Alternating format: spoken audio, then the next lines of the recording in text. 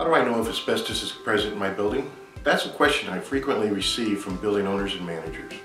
Hello, my name is Dan Taylor. I'm with AMI Environmental, where we make environmental problems go away. The presence of asbestos in a building can be determined by inspection of the facility by a certified asbestos building inspector. Inspections are required prior to renovation or demolition activities and are strongly recommended as best practices when developing an asbestos management plan. During the inspection, the inspector will also determine the friability of the material.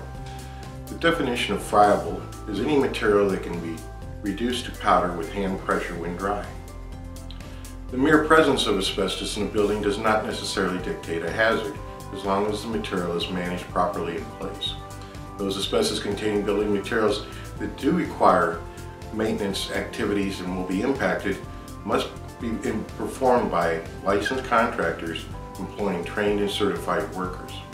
The location of your facility may determine the interpretation of test results and worker protection rules. Most states and many of the larger municipalities have adopted their own rules and regulations. If you have any questions about what you should do or may be required to do, please do not hesitate to contact us.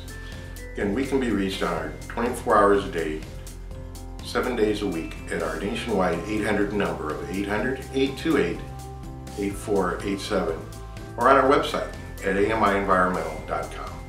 Again, my name is Dan Taylor and I appreciate your time. Thank you and have a safe day.